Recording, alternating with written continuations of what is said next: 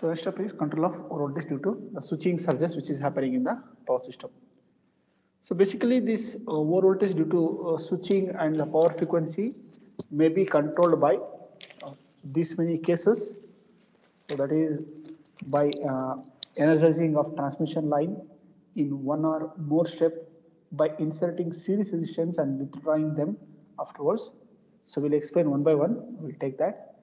So then phase controlled closing of circuit breaker, then drainage of trapped charges before reclosing of any line or any equipment, and use of shunt reactors, so where it will be used as a compensator, that one, and limiting switching surges by suitable surge diverters. So we take one by one how actually we can control this overvoltage in the power system which is happening because of the switching surges. So in the first one, if you look at that, the method which is given, that we can make use of a resistance which is connected in series to the your lightning arrestor. So that is nothing but before energization of transmission line, one or more step to be inserted or inserting series resistance to withdraw whatever the large overvoltage is happening within the power system. In normal practice, what happens? We have a practice of inserting this resistance R value, the resistance R, in series with circuit breaker, in series with circuit breaker contact when switching on but short circuiting them after few cycles. So I connect a resistor in, if I have a circuit breaker, for example, okay, this is a circuit breaker. So where your transmission line will be connected here. So what they will do, they will connect a resistance R here in series to this circuit breaker contact. So after few cycles, after the switching operation has been done, what they will do? They will short circuit this. So they will short circuit the resistor R so that I can bypass the current. I can remove that resistance here. So by doing this, this will reduce the transient occur due to the switching surges. So we know that the transient will be very high, huge amount of peak will be present. So we can reduce some amount of this transient by adding the resistance in series to the circuit breaker. That is what we said here. Inserting a resistance and withdrawing them after few seconds or after few cycles here. So here the voltage will be applied to the circuit breaker will first reduce by the equation which is given by Z0 divided by R plus Z0. So where Z0 is your surge impedance. Z0 is the surge impedance and R is the resistance which is supposed to add here, which is shown in the circuit here. So where we can add this resistance, so that the surge impedance of the line will get reduced here. When you are adding this resistor and short circuiting, what happens? I can reduce some amount of voltage over here.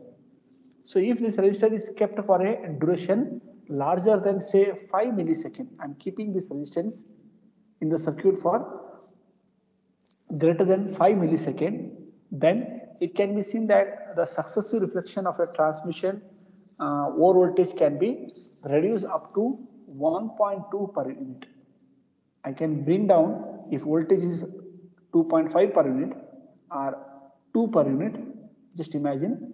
So already I mentioned what is per unit here. It will be, so nothing but a representation of the voltage in terms of per unit. If it is 1000 kV, we may say 1 per unit. So rated voltage. If it is exactly rated voltage, we say 1 per unit. It is above rated voltage, double, then we say 2, 2.5, etc. Okay. So here, this if the over voltage is having 2.5 or 2 per unit, that can be reduced to 1.2 per unit if I am adding a resistance in series to circuit breaker for greater than 5 millisecond. And for a line length of long transmission line, say about greater than 500 kilometer line. So for this 500 kilometer line, if I adding the resistance for greater than 5 millisecond, I can reduce the over voltage which is caused because of a switching surges. I can bring down to 1.2 per unit here. And we can also add this resistance for 6 to 10 milliseconds. We can add this resistance for 6 to 10 millisecond, so that we can limit the voltage below 2 per unit. So which already we are obtaining 1.2 per unit for 5 millisecond only. If you are going with this time also, it will be less than 2 per unit. Less than 2 per unit. So this is what the one of the method to reduce your overvoltage due to the switching surge by adding the resistor in series to the circuit breaker. So next one, that is a phase controlled closing of circuit breaker. Phase controlled closing of circuit breaker. So here the overvoltage can be avoided by controlling the exact instant of closing of three phase separately. We know that in a power system what happened? Sorry.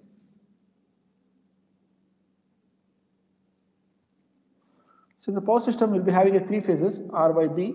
So and the circuit breakers or isolator which are related to this will be three circuit breakers or three switches, we can say isolator, where all the switches will close simultaneously. We are aware of that, right? If you want to close the line or open the line, all the three switches will close simultaneously here. So what is here? The meaning, the second one is phase control closing of a circuit breaker. So instead of closing all the three phases simultaneously, so they will be closed simultaneously at the same time, but separately, not together. So instead of this, we can say that the individual circuit breaker will open and close with a different control system. So if I have three circuit breaker in this way, so first one will be controlled by something else to open or close, the other will be controlled by some other control mechanism to open or close, and similarly the third one. So all the three circuit breakers will be closed separately at a same instant of time. So by doing this, what happened? We can reduce few complicated transients is occurring due to the switching surges. And there is a drawback of this system, that is this entire circuit is very complicated, because for one phase control we require a complicated control circuit. Similarly, for three phases we require three controlling circuits. Therefore this method is not adopted as of now. So this is one of the method to control your overvoltage due to switching surge, but this is not adopted because of a complicated controlling equipment here. So next one is the drainage of trapped charges before reclosing. This is very, very important here. So this we'll be conducting one of the experiments, as I mentioned, in the high voltage, that is with respect to spark gap in your next semester, in the 7th semester. So where after each interval or each reading, when you will taking here, so we perform the same thing. We try to discharge the charges which is present within your test setup. So that is one of the method here. Same method has been involved here. So the name itself is saying it's a drainage of a trapped charges before reclosing. Suppose say when the line is off, you have a transmission line, it has been switched off because of some maintenance. Now what happened? You are trying to reclose that. Okay, you are trying to reclose. We are going to charge the line back once again. So in that case, what happened? The electric charge may be left in the capacitor, or in the line conductors. So in these cases, the charge will be present within the capacitor or a line conductor. So these charges will produce more overvoltage, which will be already existing within the power system. So whenever the switching surge is happening, we will be having overvoltage. So these charges also will contribute to that overvoltage, and which will lead to even more higher voltage because of the switching surges. And these overvoltage charges need to be grounded. So using your insulators, sometimes insulator will be connected to the ground. We can easily ground that. If not, conventional potential transformer may be also used to drainage the charges, where potential transformer will be connected parallel to the ground here. So if this is a transmission line, this is how it will be connected. We can make use of this potential transformer also to ground this charge which is present within the capacitor or line conductor or any other equipment. But the effective way of removing these charges is the trapped charges before reclosing of your any transmission line by inserting a resistance to the ground. So what they will do, they will add a resistance to the ground. So this will be, usually it will be open case. So just I will show once again here. So it will be having like a switch type where the resistance will be connected and that will be grounded. So what they will do, whenever they want to recharge the line, when they want to connect the line back once again, so what they will do, they will close the switch. They will close the switch so that if any charges are present within the line, so the charge will easily flow to the ground. So after that, they will open the switch once again, it will be a open condition, then I can charge my line. So this is one of the method where the trapped charges within the system can be removed easily by connecting a resistance in series or with a shunt to the reactor and removing before closing of your switches or before closing of the any line. So this is very, very important. The same procedure we follow in one of the experiment in the 7th sem also. So next one is uses of your shunt reactors. So normally if you take any extra high voltage line, EHV line, so this effect will be reduced by using a shunt reactor in a EHV line, extra high voltage line. So where these extra high voltage lines will be having a shunt reactor to limit the voltage rise due to the Ferranti effect. Already in the previous class we have seen the Ferranti effect. So Ferranti effect is nothing but where I am transmitting the voltage about 11 kV, but at the sending end, at the receiving end I may get 15 kV. So where the receiving end voltage is higher than the sending end. So that is because of the Ferranti effect. So this overvoltage which is raised due to the Ferranti effect can be limited by using the shunt reactor. So they also used to help in reducing the surges caused by suddenly connecting of any new line or any new equipment to the power system. So this Ferranti effect may cause due to this one, or this shunt reactor is also used to will be helping to reduce your surges which is caused due to the new line or suddenly adding of any line or any equipment to the power system can be reduced here.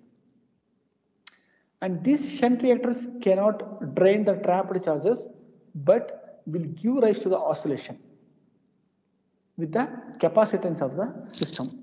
So in the previous case we have seen the drainage of a trapped charges. So I said that we may connect a resistance in series or in the shunt also. So whereas this shunt reactor will never give a path for a trapped charges. Instead of that, it will give rise to the oscillations with the capacitance of the system. So because we make use of the reactor as a compensation here, reactive compensation for the transmission line, which will be almost less than 100% compensation. If the line is required any compensation, if you connect any shunt reactor over there, so this will give less than 100% compensation. It won't be 100% compensation. It will be less than 100% compensation. Why? Because the frequency of the oscillation will be less than the power frequency. So because of the capacitance which is connected in the transmission line, so together the shunt reactor and the capacitor will create some oscillation within the system. Because of this frequency, so this compensation will not be 100% compensated to the your any transmission line or within a power system. So it will be always less than the 100% here. And the overvoltage produced may be high up to 1.2%. We can bring to 1.2 per unit by connecting the shunt reactor. So we can make use of a series resistor with the reactor which can suppress this oscillation which is present here. So right now I said that we'll be having this kind of oscillation when you connect this kind of a reactor. So this shunt reactor will add with the capacitance value and will create this kind of a oscillation. This oscillation can be eliminated if I am adding a series resistor along with your shunt reactor. Okay, I am making use of a series resistor adding with a shunt reactor. By doing this, I can remove all this oscillation so that I can try to give a 100% compensation for the line and also to limit the over voltage which is caused due to the switching surges. And the last one is limiting switching surges by using a suitable diverters. So that surge diverter will be seen at the end of this model. There is a topic called as a surge diverter only. How actually this surge diverter will be used to limit this kind of lightning surges or switching surges. We will see over there. Okay, this is regarding control of overvoltage due to switching